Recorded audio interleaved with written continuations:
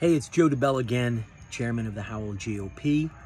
I wanted to send a personal video reminder again to the organization of just how critical things are for us at this juncture.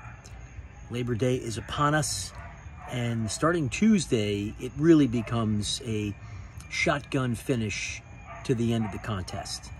This is going to be a very interesting and different election. We'll all be voting remotely by mail. That's a first. It's clearly a strategy, in my judgment, by the Democrats to suppress Republican voters and deprive of us our rights to be able to vote in person if we were to so choose, or by mail if that was our preference. But we're being denied that right.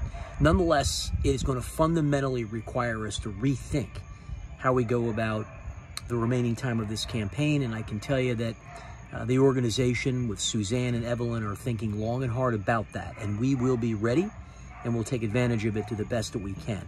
But here's what we need right now. Every Saturday and every Sunday, and including this Monday, on Labor Day, we will be out walking, knocking on doors, visiting key districts in Howell, districts we have to win. That's every Saturday and every Sunday. We meet every Saturday and every Sunday at 10 a.m. at the Quail Creek Shopping Center in Ramtown in front of the bagel store.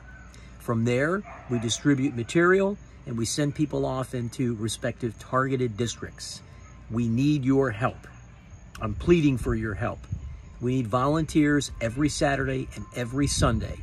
If it's raining real hard, then we'll let folks know, but every Saturday and every Sunday from now until Election Day, we will be out in force.